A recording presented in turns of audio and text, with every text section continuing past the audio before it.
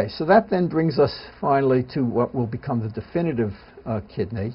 And in order to understand what's happening there, we need to look at a somewhat different picture. Here we see the mesonephros. Here we see the metanephric blastema. And right over here we see a little duct emerging from the mesonephric duct. This is an important region here, so let's take a look at this a little bit higher power, closer up. Here we are. So again, here's the mesonephros, there's the mesonephric duct, there's the metanephric blastema, which is the most caudal end of that urogenital ridge. And now let me call your attention to this little duct right here. What we see happening here, here's that mesonephric duct, which we already said drains into the gut tube, the caudal end of the gut tube called the urogenital sinus. And we see that before the mesonephric duct reaches there, there's a branch that comes off of it. A duct branches off of that duct, and that duct is called the ureteric bud. The ureteric bud. And as that name implies, that ureteric bud is in part going to become the ureter. And what's going to happen is that the ureteric bud is going to grow toward the metanephric blastema. And what will happen is the ureteric bud will induce the metanephric blastema to differentiate into kidney structures, definitive kidney structures, but more specifically, it will induce it to develop into the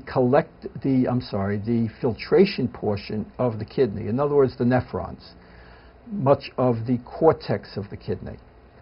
So the arrival of the ureteric bud at the metanephric blastema induces the metanephric blastema to develop into the nephrons, which largely composes the cortex of the kidney.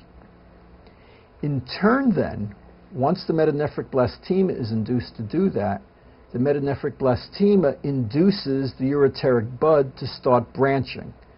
So this distal end of the ureteric bud starts to widen out, starts to branch, and those branches will become, the widened out part will become the pelvis, renal pelvis, and then the first branches will become the major calyces, the next branches will become the minor calyces, and the branches beyond that will become the collecting tubules.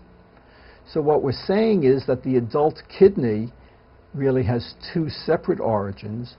Most of the cortex of the kidney, or to say it in a functional sense, the filtration portion of the kidney is developed from the metanephric blastema, which is the caudal end of the urogenital ridge, whereas the conducting portion of the kidney, which is mainly in the medulla, the collecting tubules, calyces, renal pelvis, and the ureter itself are developed from the ureteric bud.